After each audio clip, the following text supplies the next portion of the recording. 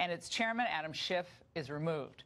Well, into the void swoops Senator Lindsey Graham. He's invited Giuliani to testify before the Senate Judiciary Committee about possible corruption in Ukraine. So is Giuliani going to accept this offer?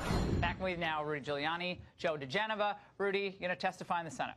I have to weigh that with my client and the other lawyers involved. It's not a unitary decision. What decision I make may affect the other decisions. I mean, I would love to testify and give me a half hour to point out Biden Inc. 4 decades of crime.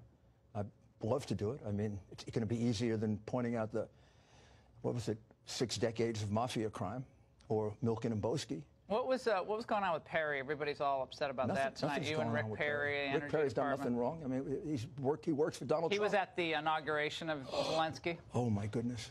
Yeah. He was there. And Senator Chris Murphy went and told Zelensky he better not cooperate with me. And a couple of other senators called him and said, don't cooperate with Barr. And nobody cares about that. But did you debrief him after the trip or before the trip? I'm not going to tell you my internal conversations. I talk to a lot of people, not necessarily Rick, though. Rudy, Cory Booker is someone who also is chomping at the bit to question you during the hearing. Spartacus! This is what he said. I've never been in the arena. Spartacus. I would savor the opportunity. I would, and especially if it's done publicly. And I know Rudy Giuliani is from New York, very close to Broadway. He loves the theatrics. His behavior has been despicable, and the lies and half-truths and the deception that he's been doing at the direction of this president and beyond is unbecoming. Unbecoming, despicable, just garden variety insults, Rudy. I have to go in the arena with Spartacus? Gee, I don't know if I can handle it. I mean, he's a really tough guy. I don't know. Man, he really scares me. I mean, the guy was a terrible mayor. I mean, I was a mayor of a city. I turned it around. He was a mayor of a city, and they had more crime when he left than when he came in. Newark's doing great, isn't it? Oh, yeah. Newark's doing fabulous. Here's what I look up to Cory Booker. Everyone's a tough guy out there, right? They're all tough guys. Like, Cory's going to take them and punch them. Biden's going to take them. By the way, Biden's been off the trail for since what Friday? You never see Biden. What a clown! All right. Did you see Biden today? He completely lost it today. He completely lost it today. He started yelling at a reporter. First, it looked like he was sleeping. Absolutely, it was today. I think in Las Vegas. All right, gentlemen. Maybe here's yesterday. What sources told the Washington Examiner's Byron York about the whistleblower.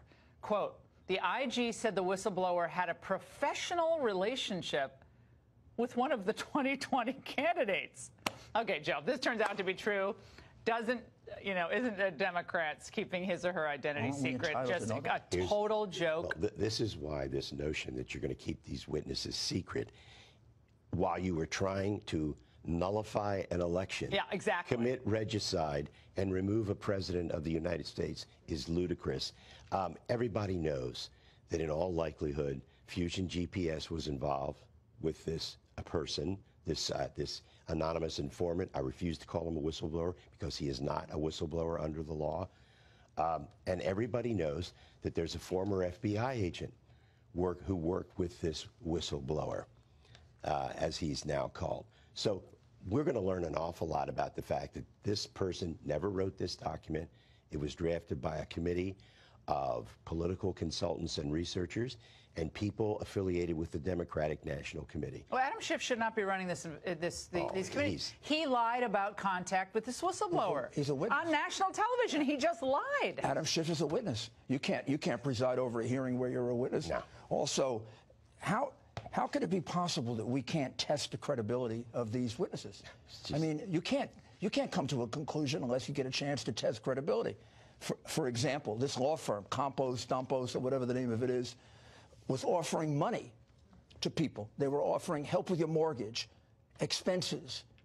They were bribing the witnesses to come forward. You don't think I'd want to cross-examine the witness with that? Did you read it?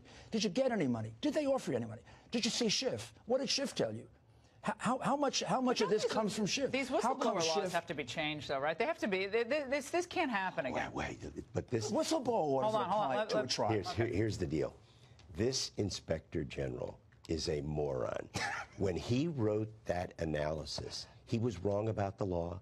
This was not a matter of grave concern, urgent concern.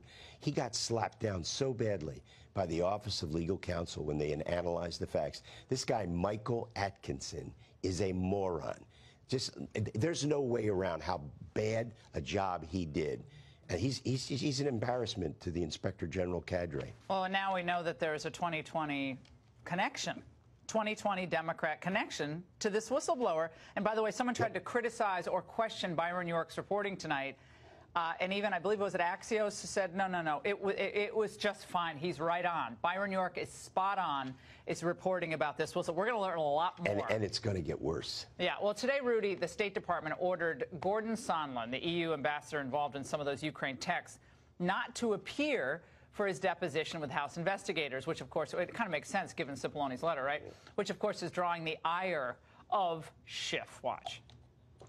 The failure to produce this witness, the failure to produce these documents, we consider yet additional strong evidence of obstruction of the constitutional functions of Congress, a co-equal branch of government.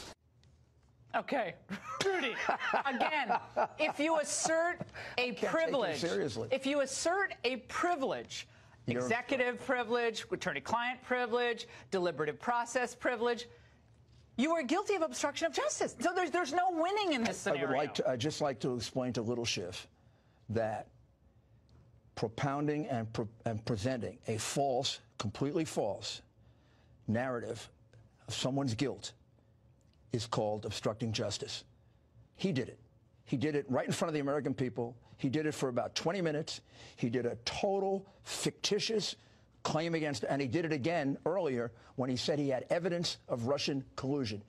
Hey, Schiff, where's your evidence? And by the way, you're a liar. I'm calling you out as a liar. You're a liar. And by the way, where's your evidence, Schiff? They're hitting Sondland, by the way. Because you're a liar. They're hitting Sondland, Ambassador Sondland, because he was a big donor to Trump. And I'm thinking, does anyone remember what Obama's donors were? Okay, Obama's donors. I mean, there was headline after headline complaining. I have to put one up on the screen about Obama's big. That's just what it is. The ambassador, unless you're a career diplomat, Obama hands out plum ambassador post to big campaign donors. So stop going after Sondland because he was a donor. If it weren't for double standards, Democrats would have no standards at all.